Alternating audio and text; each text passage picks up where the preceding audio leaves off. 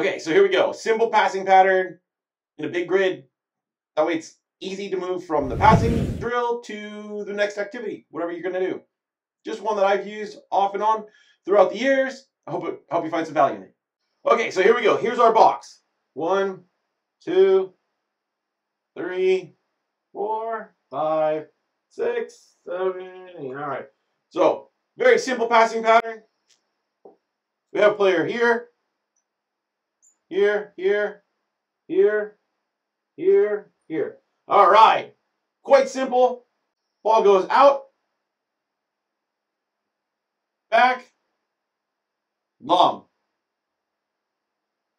Out, back, long. Okay. Very simple passing pattern.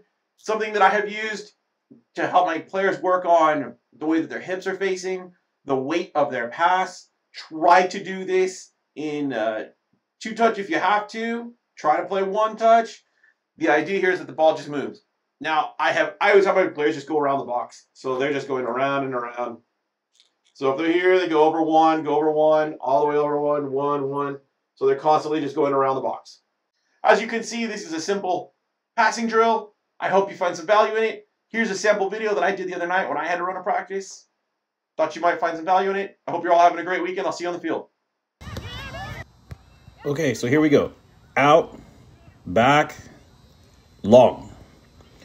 This gives you time for the players to adjust their hips. Out, back, long. You can see it's a bit slow. The grass is long from the rain here in California.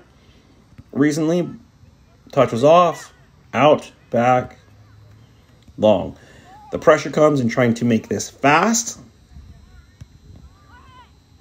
with quality touches. Out, back, long.